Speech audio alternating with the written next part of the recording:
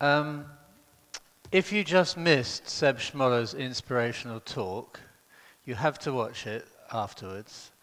And it reminds me to say something that goes unsaid most of the time, which is that the reason we're in this business, at least some of us, maybe all of us, is that it seems clear now, 50 years after the idea of using technology for learning was born, it seems clear now that our best hope for transforming education, making the world a more educated place, is the use of technology.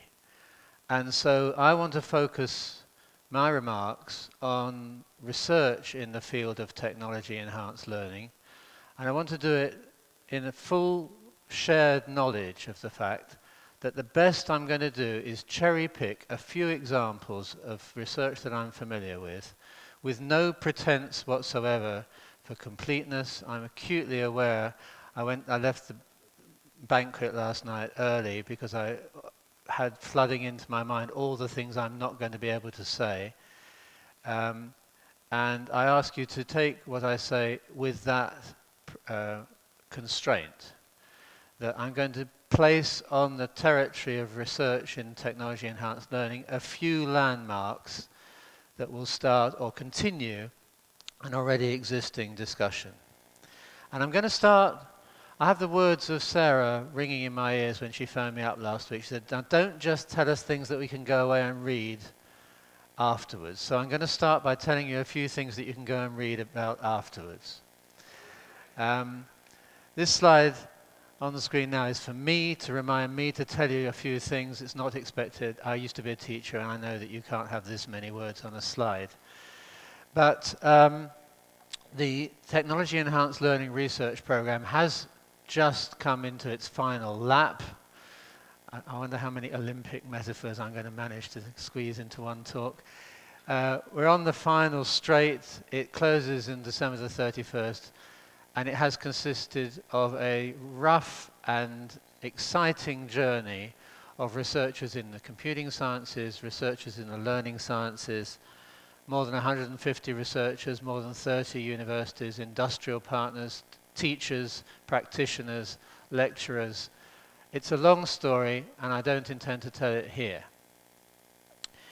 But what I would like to do is to just give a pointer to a document that has just recently been produced, and I know that many of you have taken a copy of this as you registered for this conference.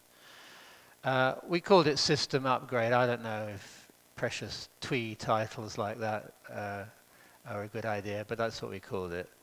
And here's a list of the contributors, which you can feast your eyes on as I'm speaking, but just say thank you to them. The point being this: at the core of the Technology Enhanced Learning Research Program were 8 very well-funded projects that spanned between 2 and 4 years each. And the question that's kept me awake at nights is, okay, clearly if you have a project that is well-funded, for the duration of that project, 2 things follow. One is everybody involved will do as good a job as they can because their careers depend on it. And secondly, somebody's got to worry about the big ideas of which the individual research project is an instance. What's the class that the project is an instance of? And what I want to do today is just give you a taster of some of the organizing ideas. Here are a dozen organizing ideas which you don't need to memorize. There won't be an assessment on this at the end of the lecture. But we need to get some sense of what the big ideas are. And here's the reason. Seb reminded us what an instant of human history tool-making human beings have been. Well, borrowing that idea, it is a fantastically short time since anybody had the idea of using technology for learning. An instant in history. 80 years after the invention of the printing press, still the only thing that was being published was the Bible. And we're in that sort of biblical era. So without meaning to in any way detract from the fantastic work that's been on display in this conference, out in the sustainably real world, the impact of technology is only just beginning. And Seb was right. There isn't going to be a tipping point where one day everything was normal and the next day something special will happen that will change everybody's life. It will be an incremental effect. So I want to point out a few of the research issues that have struck me as important over the life of the TEL research program. And as I said before, to place a few landmarks on the landscape, not to map the territory. Mapping the territory is far too much for one lecture. So one of the things that's clearly striking is the power of personal devices. And here's an example, the Personal Inquiry Project that was run by Mike Sharples and Eileen Scanlon. Recognizing that these machines that everybody enters into their educational lives with in their pockets are much more than devices for engaging in Facebook. So, you know, your mobile phone has an accelerometer in it. Why can't that accelerometer be harnessed to teach people something about the motion of objects? And I'm going to give you a global advertisement now, otherwise I'm going to have to keep doing it. I'm going to tell you so little about each project, and I'm going to shortchange my colleagues who did the work in those projects so badly that you will have no alternative but to visit the website and find out more and increase our hit rate. But one of the issues that I think arises from their project and arises from for all of us now is how do personal and consumer devices actually change the relationship between formal and informal learning? There's a huge wave now. I've just been at a conference that was dominated by Americans now. They know the answer. The answer is BYOD, bring your own device. Fantastic. Everybody has the machines in their pocket. There's wireless connectivity everywhere. There's an app for everything. There are 600,000 apps, so that must be 600,000 times as good as just having one app. And it's just terrific because the schools and colleges and universities don't even have to buy technology anymore. And you don't have to be as cynical as me to realize that there's a flaw in that argument. So on the one hand, the flaw is simple. You know, bits of technology don't change the world by themselves. People use technologies in ways which are more or less world-changing. But there is a germ of truth. The idea that you could sit on a train and guarantee that every other person has an iPad, or, sorry, iPad-like device, is incredibly short time. I mean, it didn't seem to be like that 2 years ago, or even 1 year ago. So something has changed, and what we really have to explore, and we have very, very few answers about this, we have to explore what the relationship, how formal learning will change as a result of the informal interactions that are taking place between all of us using very cheap, very effective, very simple devices. And we also have to ask ourselves the question, is that simplicity a single-edged sword or is it a double-edged sword? Because there is a sense, I mean, I've got an iPad like everybody else, I love it, and I protect it from anybody else touching it and all those things. But, you know, there is a dangerous lesson for us as educators if we really think that a device with a system of things that you point with your finger is going to change our relationship to knowledge and to learning. Picking up on that theme, I think that probably the most important and most researched area, and still to be researched area, is the area of collaboration. I think that we see from the alacrity with which the whole world has embraced devices which bring people closer together, that collaboration really is one of the world-changing ideas, and devices that support us in what we appear to want to do as human beings are clearly important for our own emotional and social development, and they're probably good for our cognitive development as well. And in the SynergyNet project, one of the central ideas was to ask, if we have huge iPads and little children exploring the world on that big iPad-like table, what will that do? Not for their learning about arithmetic or history or whatever, but what will it do about their way of thinking together and about who can collaborate what in a team? I don't want to go down the teamwork is the 21st century skill and we have to teach everybody how to do teamwork so that we could compete with the Americans and the Chinese. That road lies madness. But I think it is true that harnessing the collaborative potential of technology, which has become a real possibility now in a way in which it was only a dream 10 or 15 years ago, is something that we clearly need to research more avidly. It's a good example of how I make the point and then realize that I had a slide that told me to make that point, but never mind. One of the interesting projects in the TEL program was the HapTEL project, which I can tell you the short version that they tell about themselves, but it's much more exciting than that. So the short version is, we've dreamed up this fantastic virtual reality system so that dental students can learn how to drill teeth without inflicting pain on real people first, which so far so good. But actually, it's a much more interesting project than that because it raises really fundamental question. And the fundamental question is this: the interactions that we have with machines, really, we've learned, are very, very critical in generating cognitive and emotional advance.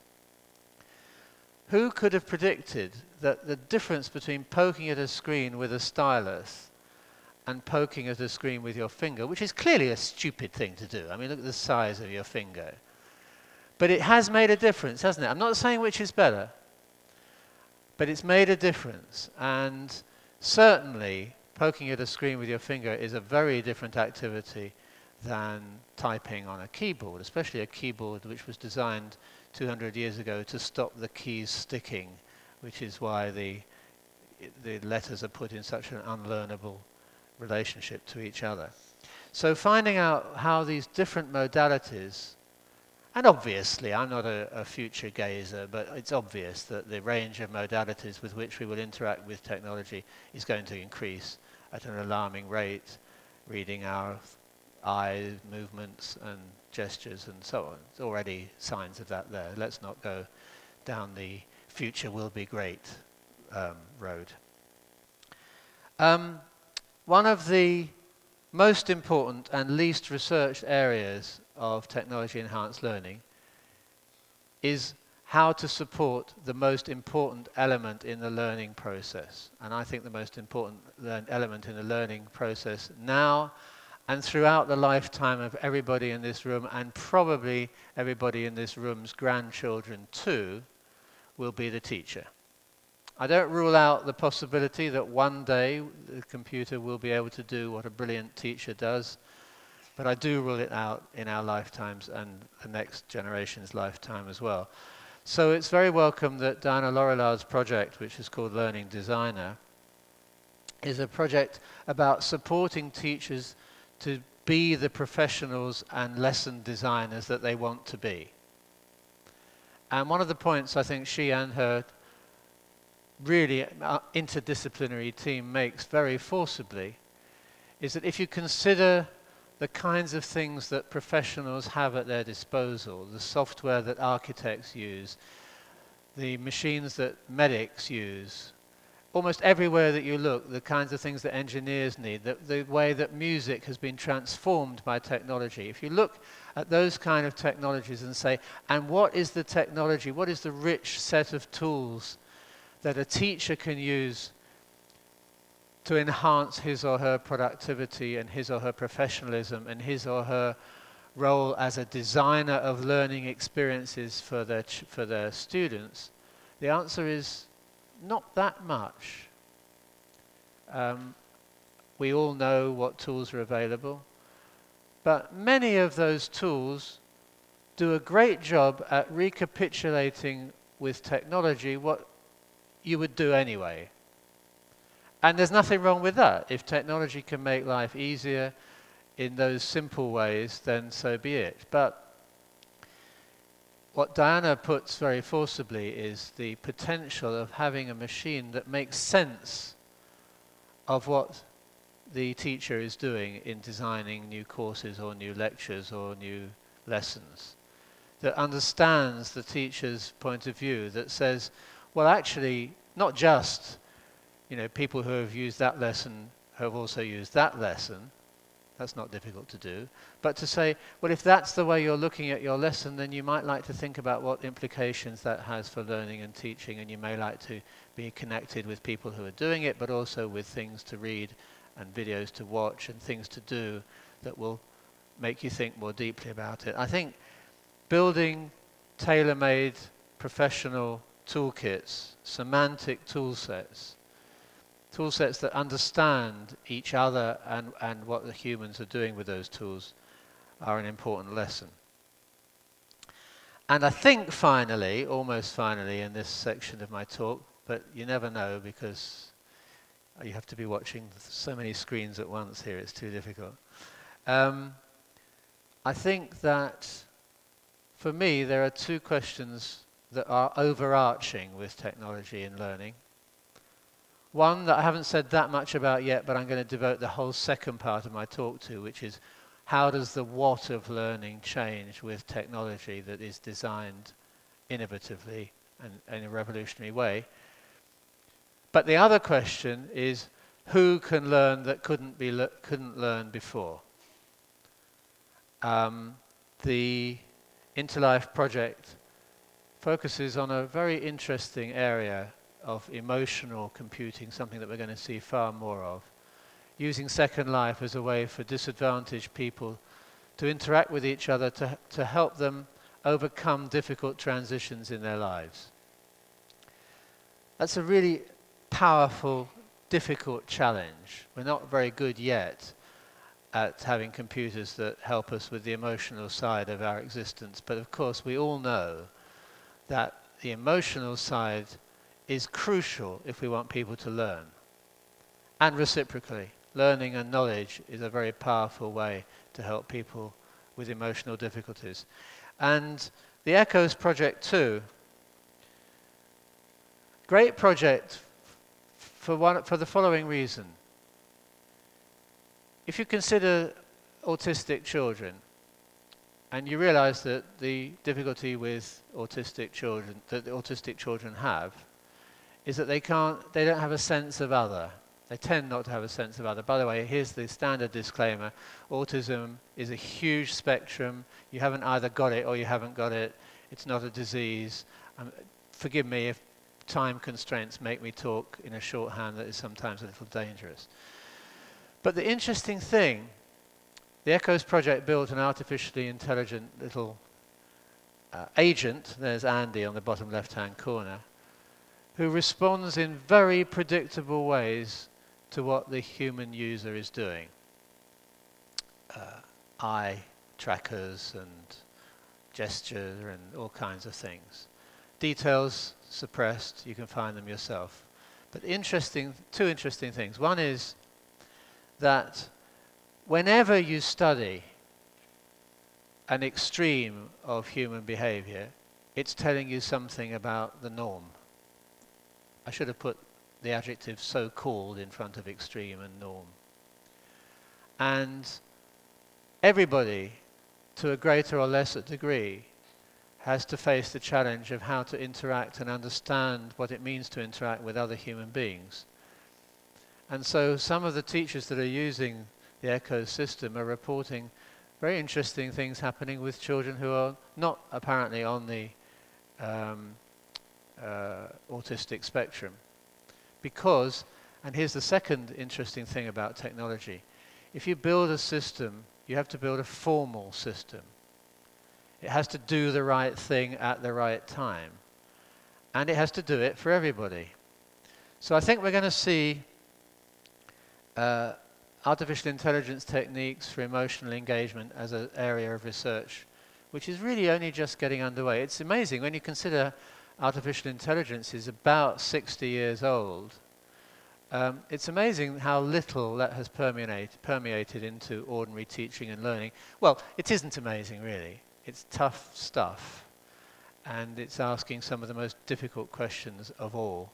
And of course, the ultimate holy grail of artificial intelligence, I suppose, which is, can you make a machine do what human beings do, is completely impossible because we have no idea how human beings do what they do anyway. We know how human beings do trivial things like playing chess, but not how they stand up and walk through a door that's closed and so on, how they open a door. And these are really difficult things. The things that Marvin Minsky said, the things that we've forgotten how we learned are the things that are most difficult to teach. Okay. You've read that? This really is the last project of this part of the talk that I'm going to do on to talk about. But Ensemble is a very interesting project because it's using the semantic web in interesting and powerful ways. So it's saying we have a pedagogy that we would like to employ. In their case, they've chosen case-based learning, immersing students in what it means to design a dance, choreograph a dance, or to steer ships into harbors, a fantastic array of interesting things that they've worked on.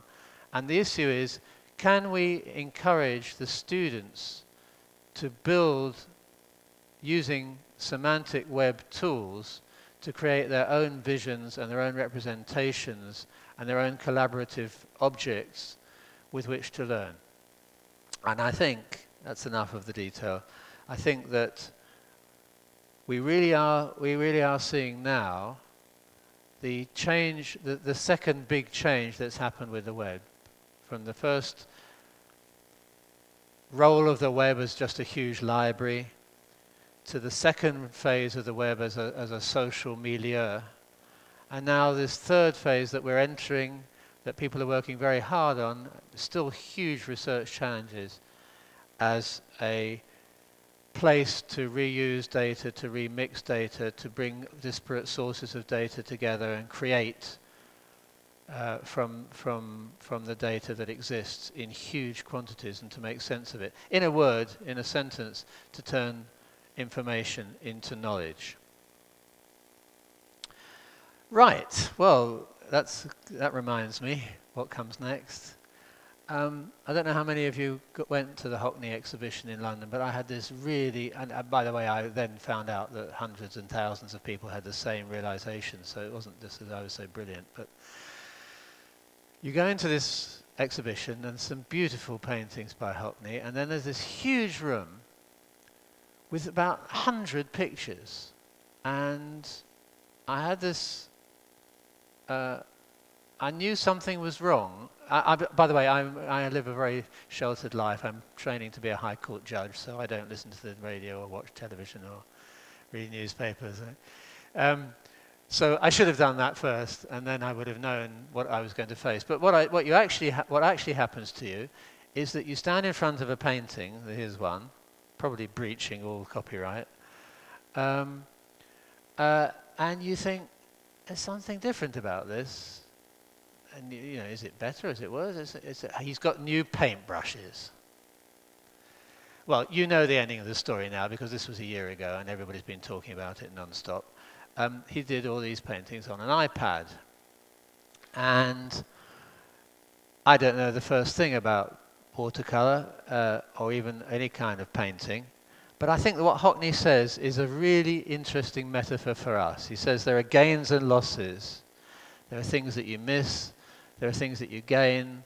There are things that you can do with the technology. Let me start that sentence again. There are things you can do with this technology that you do differently with that technology? Let's not forget that paintbrushes were invented, and they represented a very powerful technology for their time, which hasn't ended either. So I want to spend the rest of my talk... What time do I start? Oh, good. I want to spend the rest of my talk talking about the ways that meaning, knowledge, stuff to know is potentially transformed by technology. And to explore in both directions how the tools shape, if not determine, but certainly shape the knowledge at stake, and how evolving knowledge also shapes the tools that we use, because we use tools in different ways depending on what we know, what we think, and what we feel, and who we're collaborating with. And I want to start with an example that struck me very forcibly a few years ago, so forgive me, you may have seen it before, but it's just so stunning that I can't resist it. Just after the first banking crisis, when Lehman Brothers went belly up, Goldman Sachs, the chief financial accountant of Goldman Sachs, plaintively gave an interview to somebody, I think from CNN. And he said, we were seeing things that were 25 standard deviations from the mean, several days in a row. Now, I don't want this to develop into a maths lesson, but this is what he meant. Here's the normal distribution. It's chopped up into 6, 3 on each side, standard deviations.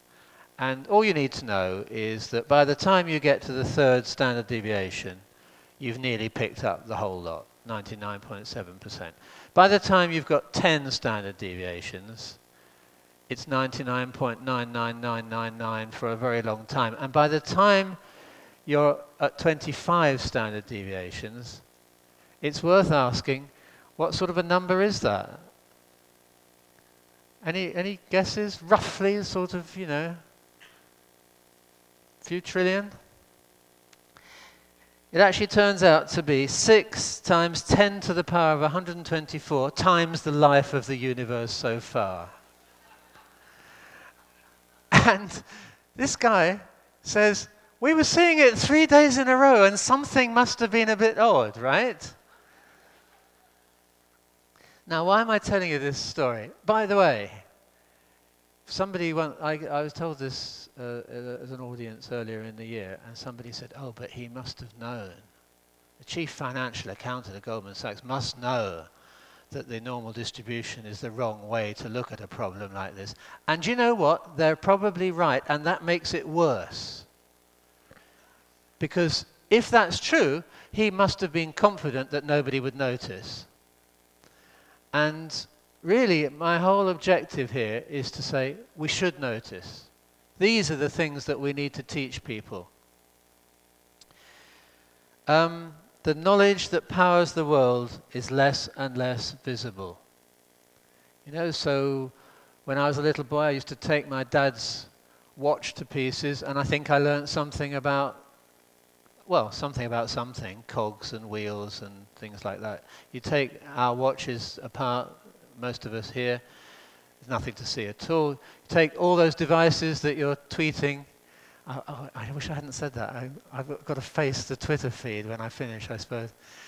But you take any of those devices to pieces, what the hell do you see? Nothing. A circuit board, if you're lucky, even less. So this is a very, very difficult conundrum for us all. The world is powered by these devices increasingly that we can't easily get access to. That's why we need formal education, by the way. I'm not a de-schooler. I don't care how clever the technology gets and how much MIT opens its open source stuff to people. You need an inspired teacher to help you understand the things that are really difficult to bump into by yourself. I'm going to give you an example of what I mean, which doesn't come from anywhere near the Technology Enhanced Learning research program, but but it speaks to me as a mathematician, because all my life I've been trying to find ways to share with people the joy of what it means to think mathematically, knowing full well that it's a lost cause. And I've lost track of the number of times, you see somebody at a party and they seem pretty normal and happy to talk to you for a few minutes, and then the dreaded moment comes and you say, what do you do? I used to say I was a professor of maths education. They always say two things. I either say, oh, you must be so clever, which is almost as bad as, oh, I was never any good at maths at my school, with a little laugh that shows that actually they're quite proud of not being very good at maths at their school. But joking apart, the joy of what I'm going to show you isn't anything really to do with the mathematics, but of bringing alive experience. So here's a flock of birds, and nobody, it should be a video, but I couldn't find one. Nobody who's ever seen a flock of birds do this, which is everybody, right? Could have avoided asking themselves, how do they know where to go? And the fluidity of the flock, and is there one at the front, and what happens when they meet a cloud, and all those things, right? So I thought, well, wouldn't this be fantastic? And here comes the major problem, not just with teaching mathematics, but teaching in general, which is, if you want authenticity, it seems like authenticity goes with complexity. And if you need complexity, you immediately rule out understanding by ordinary people who may not want to engage at a very deep level over a very long amount of time. So I thought, what is the answer to this conundrum of how the birds know where to go? And I'm in a happy position now to share with you the answer. Okay, this really is the set of differential equations that will tell you. And I have met a collaborator of the man who's cited on this page, who vouches for the fact that he can tell me exactly what it means. And I have to tell you that I don't have the slightest idea what it means. Mathematics is a fantastically compartmentalized subject like every other one, and I only have the slightest notion what it means. But if I had the right technology, this is where we probably find out that oh, great. I think I should share with you that both my screens have gone blank. Is there anybody here who can help?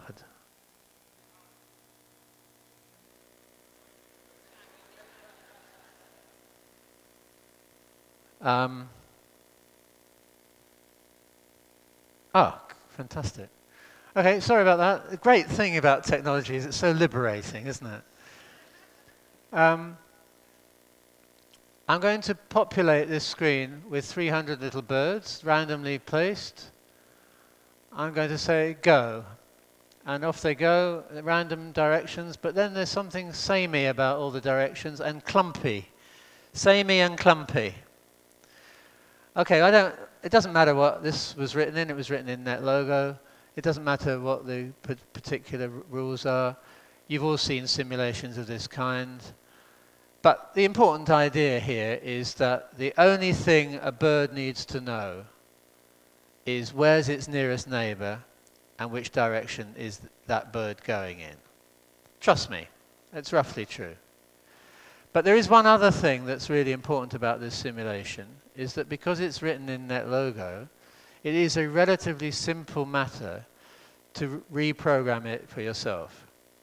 And I've seen very young children, and I've seen university students reprogramming a simulation like this. So this is an example of how we can begin to rise to the challenge of making visible the mechanism. If I had to have a slogan for what I'm going to say next, it's make the mechanism visible. I almost feel like it's a kind of like going around the world uncovering stones and then trying to make artifacts from what you see so that the thing that makes the phenomenon tick becomes accessible, becomes shareable.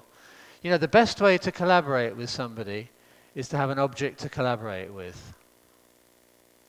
And if you can look inside that object and share how it works and see some representation of how it works, then so much the better. I'm just going to say a few words about a strand of research that I've been involved in for 15 years now, and with the blue background are some of the work groups that I've been involved with, most notably some really fascinating work with nurses about 15 years ago, with airline pilots. I tell you, if you look at some of the raw transcripts of our interview data with pilots, you will never fly again. Engineers, and most recently, some fascinating stuff with car workers and people in call centers. Oh, right, I've got 10 minutes. Call centers, finances. We had very interesting interviews with people working in the pension department of a big company, and we thought we'd ask them some elementary questions. And one of the questions we asked them was, if you pay 0.5% per month, what's that equivalent to per year? And we had a cunning plan. We thought, if we start with a simple question like that, and they'll all say 6, after all, you know, anybody can multiply 12 by a half. And then we could say, aha! What you've forgotten about is the compounding effect of interest. And we discovered an amazing thing. We discovered that almost everybody we interacted with had no idea that there was any relationship between monthly and annual interest in the first place. It was almost as if they did their job perfectly well, but they did their job by pulling down data on a spreadsheet, and you will have noticed that the latest version of Excel for the Macintosh, maybe it's true for Windows as well, does not by default give you the formula bar. Have you come across that interesting thing? So a wonderful example of this fantastically powerful engine, which deliberately, thank you, Bill Gates, deliberately sets out to make invisible the most important part of the spreadsheet.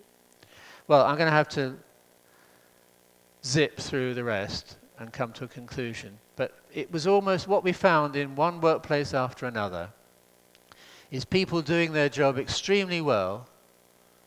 I don't want to be interpreted as saying, we went out into the field with a microphone and found all these stupid people. Not at all. But what we did find is that numbers were just like labels. So it's as if a number 9 bus, like this one here, was half the size of a number 18 bus. What a silly idea. Shameless advertising, cast a veil over that. But I'll tell you the last thing on this subject, which is this is incredibly dangerous. Not having a sense of mechanism for number is a real challenge of our time. And here is Peter Hitchens on the Climate Change Denier website saying, all existing scientific data are suppositions, allegations and predictions. Numbers prove nothing. That is a spine-chilling thing to say. And I think that I'm using the number example really as a kind of epitome of the problem.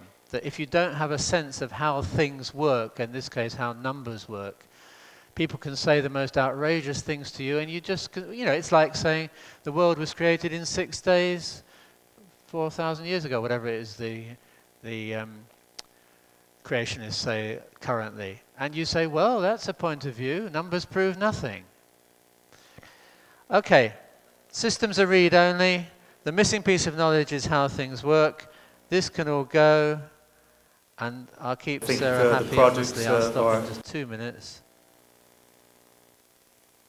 And I just want to give you the last example, which is a project that I was personally involved in as part of the TEL program. And we had this sense, I suppose, of the same idea. The most important mathematical idea that we try to teach kids and adults, and I've taught at university too, and I promise you there is no level of the education sector which is immune for this. The most important thing we try to teach is a mathematical way of thinking. So the understanding that if you say something is true for all cases, then it's not enough to show that it's only true for the first 4. This is a kind of algebraic way of thinking. And yet what we do in schools and colleges is we teach the notes without teaching the tune. We say, here's how you manipulate algebraic expressions, and we think that from doing that, the general idea of just what a fantastically powerful tool algebra is will emerge. And I think we do it in lots of different subjects, and I ask you just for yourself, because I haven't got any time, to think of analogies in your own specialism. But really what we were saying is algebra is not a good way to learn algebra. In other words, algebra thought of as a way of thinking about the world, and algebra as a way of manipulating statements are not the same thing. I'm being really fiercely glared at now, so I'm going to have to build new representations for existing knowledge. Okay, well I've sort of said that. I'm stopping. Okay, so tell research who needs it. We have to confront reality at this conference. You confronted reality by staying here so long. Thank you for that. The reality is the circumstances, rationales, and the representations for learning have changed. We cannot afford to just borrow technologies that existed in the past and pedagogies that fit with those technologies. We have to confront that reality. Thank you very much.